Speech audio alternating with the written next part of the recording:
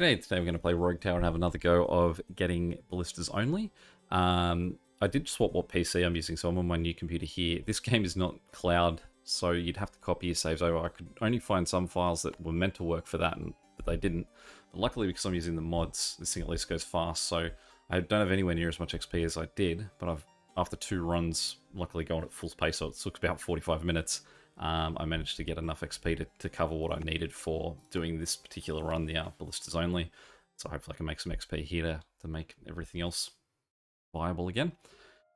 So, I'm going to put some on there, because we're going to benefit from the 2, but I think that even though I like the idea of getting guys right next to the houses straight away, I think it's important to have guys in positions of significance quick. So we will just sort of work forward, trying to take advantage of our hills.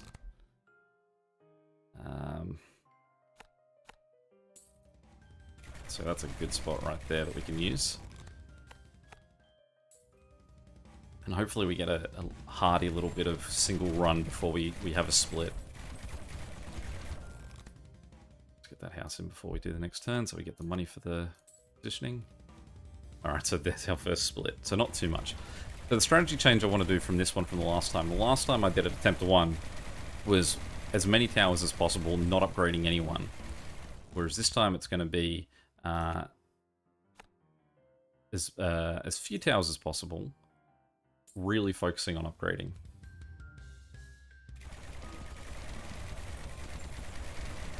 I think it's important too that we don't get too in our heads about like being right next to these houses really early. What the health ones? What we want to do is get up on the hills. We can sort of hit guys as they're coming by. Particularly if we just don't extend that anymore, and so the majority of guys come through this way. Good. Alright, we'll take the bleed over the slow. We'll get someone up on that hill.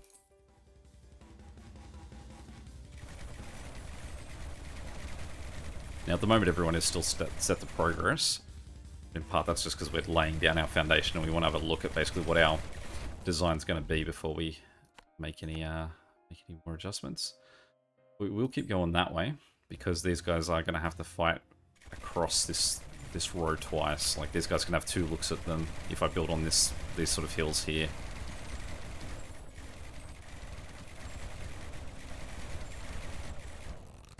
Great. Finally get that slow. Great if this comes all the way back down to here somehow.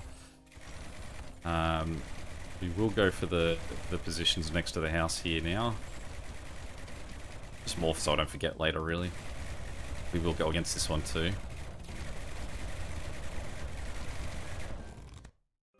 Slowing him some additional.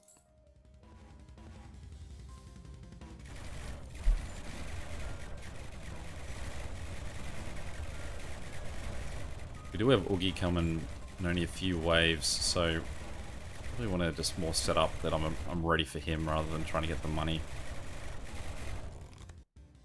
Alright, chance to freeze is quite nice.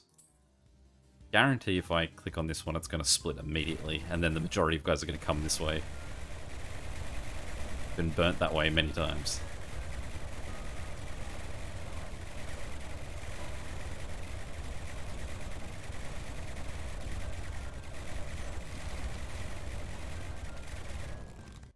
Good. Alright, so let's go more damage. Let's get a guy in there. Okay, so that route's going to die anyway. But it does mean that hills here actually will also have a benefit for what's going on there. So these guys can be relevant, even though they're not, they're sort of right at the end of the fight. I want someone in there too, actually. Let's double the money we'll get for sitting in there.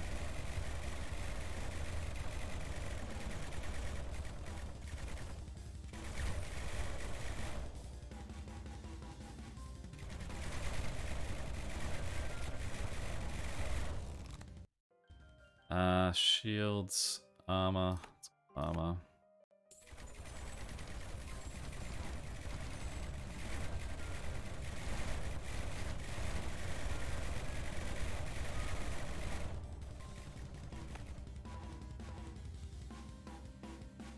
So I've got 3, 6, 9, and then I'll put 3 more here. Or 2 more, so it's a group of 3, 3, 6, 9, 12. Might go 15. These guys I'm not really counting at the moment. Get some burn going. That gives us some more house options, but I mean these towers are being pretty expensive at the moment. Which does make it a hard argument to sort of keep going with them. So crit chance, burn damage, we'll take the burn. I guess we're gonna have some more armor coming. The range we definitely want. Because these guys, it'll make these guys really significant part of this party. More range. There is a downside to range though, I suppose, that eventually they can shoot so far away that they're not actually focusing on what you want them to focus on. Really weird thing in the way that I've now started is I noticed in this new game is I have a lot of really thick graveyards. Okay, so what we want to do now, I think, is get this guy here. We're going to tell him that your focus is going to be shield. And we're really going to ramp you up in shield. See how he does. Helping everyone else out. Now, as opposed to the way that I played in the other one where I would say, alright, your shield, then armor, then thing, it's not. It's just going to be, you worry about the guys that have shield. Once those guys are dead, you worry about whoever's progressing the furthest. But your job is just purely going to be annihilate those guys.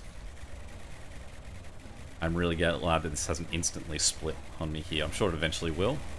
The fact that it hasn't instantly is a win.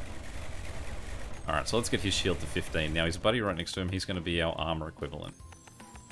So you're 15 armor, and you are going to be our health expert.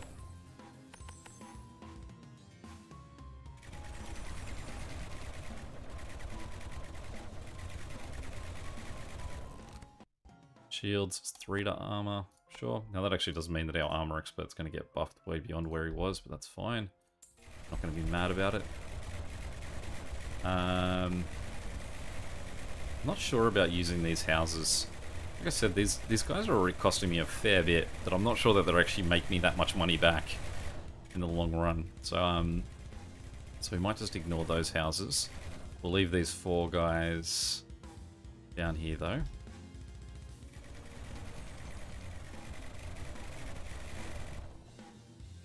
Let's get 1, 2, 3 guys going too.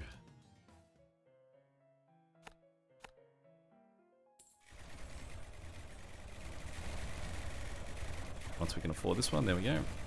Cool, that's a nice range that he's hitting as well. So that's my 3, 6, 9, 12, 15 guys. So these 15 towers are going to be what we're going to try and win it with. So similar to these guys, we're going to look at these 3 guys and we're going to say the same thing. You're our shield guy, you're our armor guy, you're our health guy.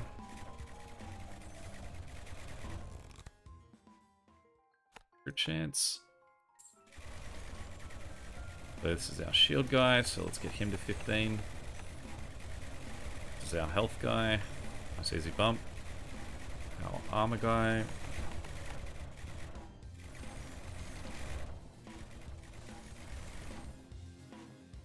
And then these 3 guys too.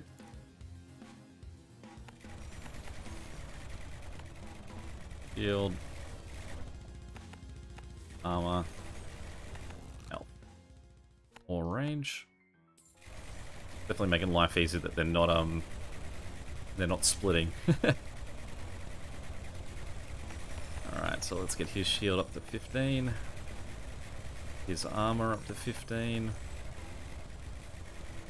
His health. Now these guys at the back, so our front 9 of these 9 guys, they're all those specialists. Now our back 6 are where I think that we probably more need our progress guys. You can see these guys are going to do some great work over here, picking on them. And then these guys will come in and sort of pick them off too as they come around this way. In fact, in a way that now it means that that's so short that those guys are probably going to get annihilated before these guys make it all the way down. Although we can hope upon hope that this takes a right and comes towards us.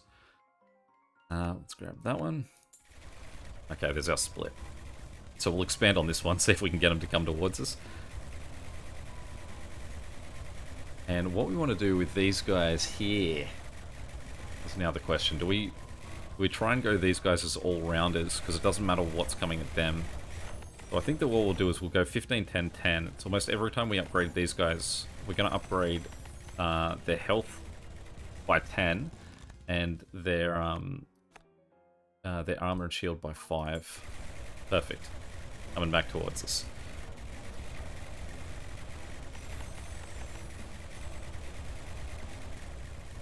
Alright, so they're all up, and then these guys the same. So it basically means that these guys that otherwise wouldn't see much combat, they're gonna... Luckily they are still seeing some combat because they're dealing with these guys going past. But I won't upgrade these 4 guys at the back, they can sort of try and work it out themselves. They will upgrade a little bit.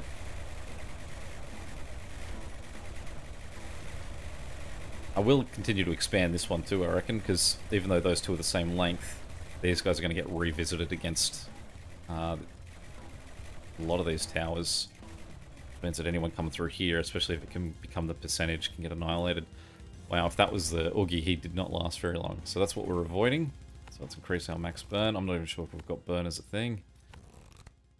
Our crit chance. Get poison on there.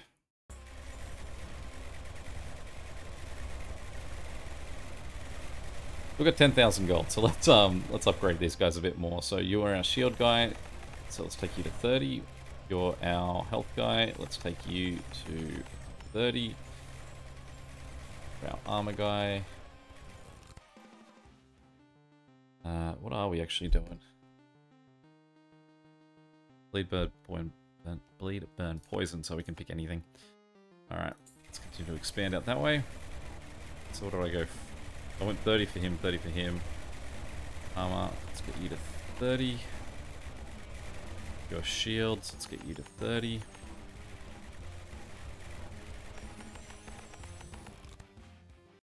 Definitely don't want that.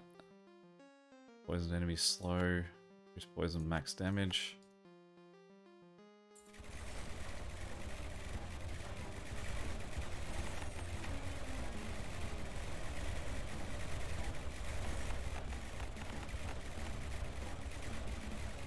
Alright, so now these guys, so we can get the 15 or up into 25. Still going. Gotta make sure we dodge that one for all we can.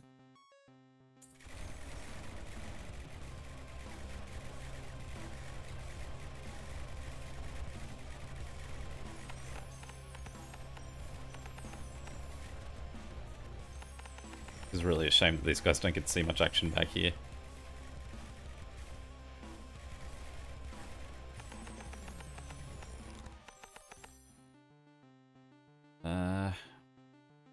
I mean, those are basically the big 1 damage. Armor. Expand that guy out. Alright, so he's splitting. That's alright, because that should mean that more guys are coming from this line that's going to get hit twice. To move through.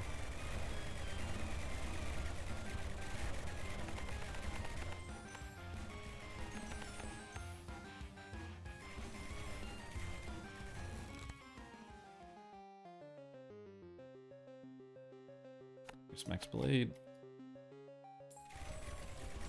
Oh, another dead end.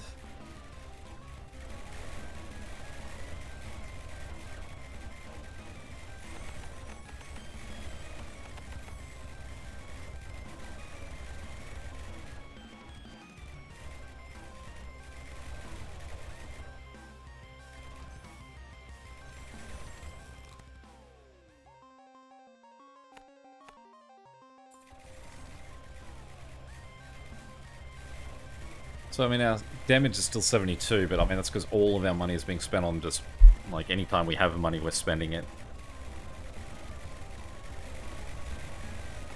And I mean, since I'm only using one type of tower, you can sort of go like, well, That really is what it is, I guess.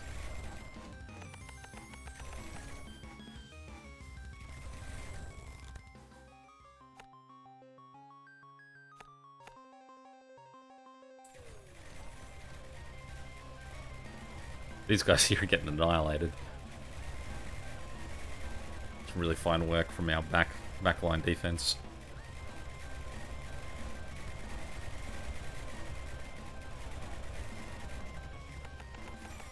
I missed these guys in their last cycle through.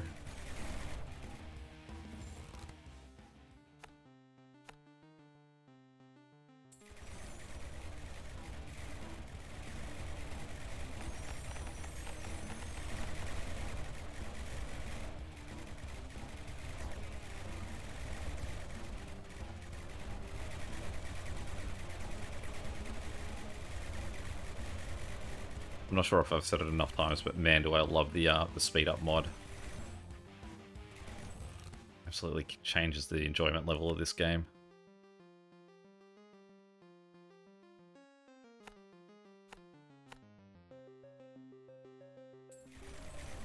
Alright, here we go, another Oogie.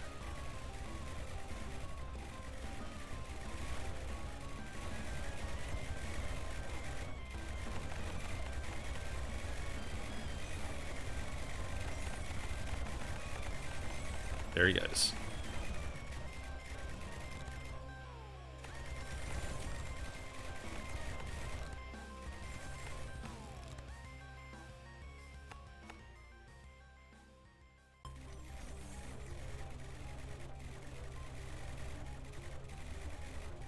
I'd add another one extra spot on this one too to try and spread these guys out a bit more.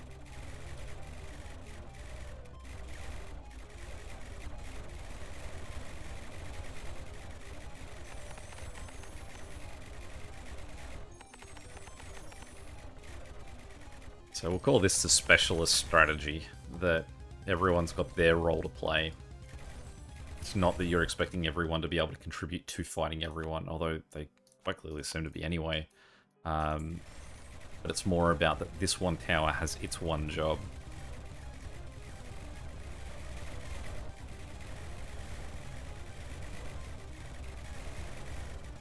It does make me wonder about what I should be doing at this point, whether I should actually be continuing to upgrade these 6 towers back here, or are they already sort of far enough along that I need to just continue to upgrade these 9 towers, because they're doing such an incredible job as the specialists that they are, that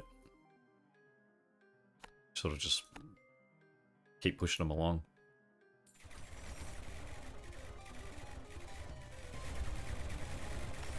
Let's go with the specialist focus for now.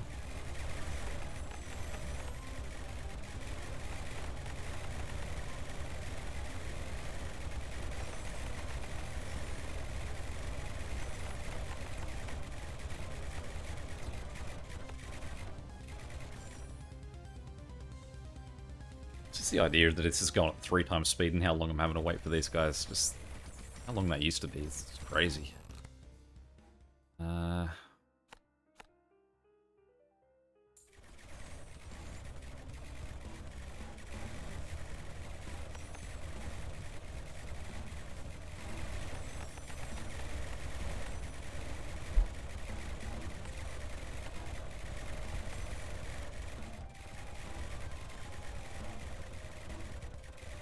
Just have a quick look while we're going. So that damage per second still on the climb.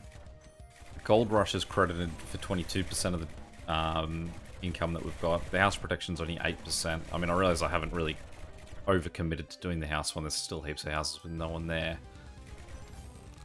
But I mean, it wouldn't mark against that how much money I'd spent on the houses to actually be making that income. And I do think I would be running at a negative. Like, I'd be spending more money on those houses than I would on the money I would make from those investments.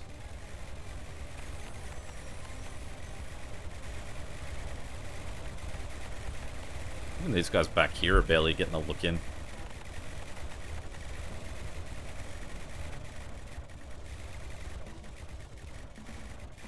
Maybe now what I need to do is just pivot to just leveling these 6 houses here. Because it's these guys here, I think, that start to spawn guys that are really tricky, but if they're getting killed all the way back there, it's addressing that major like the biggest problem in this so quickly.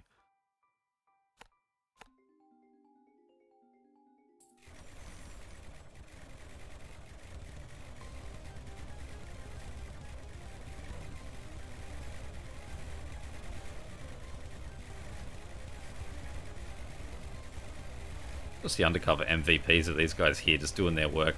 That's cutting so much of this down. I mean, obviously they haven't been leveled anywhere near as much, so the amount of work they're doing is definitely appreciated. Alright, here we go. Let's get these 6 guys further up. The thing is that if I was leveling everything else, like say shield for this guy, that would be costing me the same amount of money per level to upgrade as I am to make his armor even better. So I may as well just have him focusing on his profession. Specialty. Alright, there we go. We're reaching the end of our roads now. Final 3 levels. This definitely takes ramps up another difficulty step around now. You can see that these guys are getting closer. So I do think that we will level up these 6 guys a bit more now too.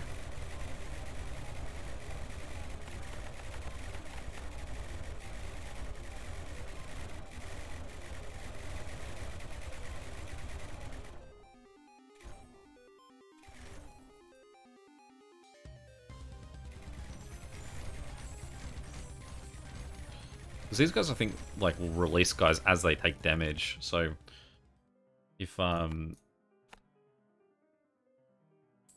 that's the case, then we want to be getting those shots on them as early as possible. Which this setup, I mean, part of this is lucky design. It's definitely helping towards.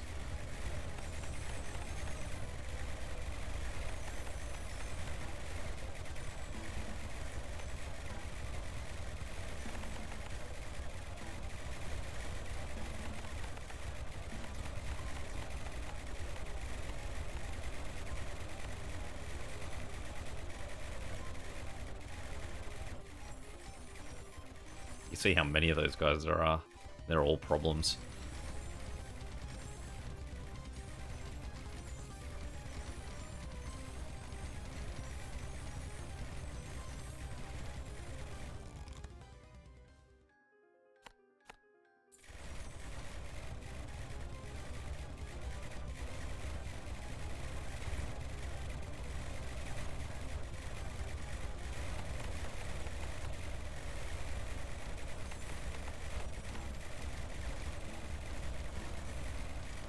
You can see how close these guys are sort of getting here. If they're not getting hit till around here, it seems like their little runners are making it all the way down here.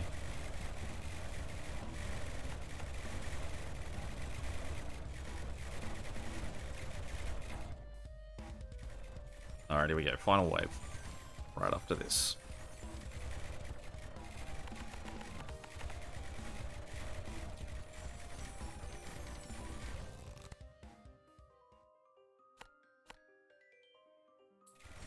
And we've got him coming from the furthest away point, which is quite nice.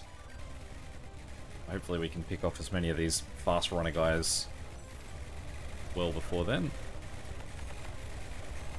So we'll go 20-40 for these guys, I reckon.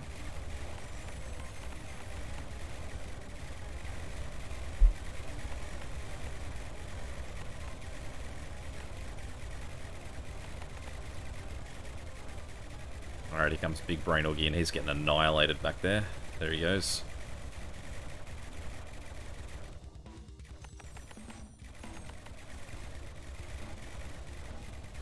Probably don't need to worry about continuing to upgrade those at this point, I'd say.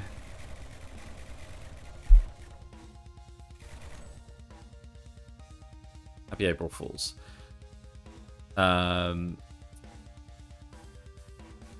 So I think that's possibly the only achievement you can get today is the April Fool's one, since I'm performing this on April Fool's. But either way, it's done there. So that answers the question, are you better off doing multiple of these guys or as few as possible? Few as possible, stronger is definitely the answer. And I would call that, was that the specialty tower, specialty focus is the way to go. Damage ended up being 234, which is quite nice as well. But bang, there we go. That's how we do it. Any questions or comments, feel free to chuck them below. Until next time, catch you later.